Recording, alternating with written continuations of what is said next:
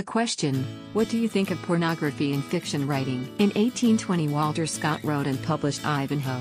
In its time, the romantic love as described which knights had towards their object of desire, was considered pornographic. Byron's Don Juan was considered to be quite salacious, for its time, just a few years later. Since then there has been a push against the envelope of what pornography actually means, and how it is to be described. Today, within the mainstream, we have books like 50 Shades of Grey, which, Who is Kidding Who, is about sadomasochism and therefore is pornographic, for the sake of pornography. I like to consider myself a writer, having over a dozen books for offer on Amazon, and one of my novels, Boys Kill, Men Die, has some scenes within it that were specifically written with pornography in mind, due to the human debasement that was the reason for certain things taking place within the story. It was a mechanism for imagery and metaphor to describe the state of the human condition.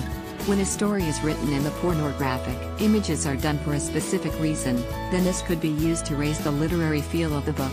If the story that is written is simplistic and the entire story is just describing hot and sweaty sex without reason or meaning, then it is just plain pornography, and although there is a market for that, that sort of book should not even be considered creative writing, much less any sort of writing, at all.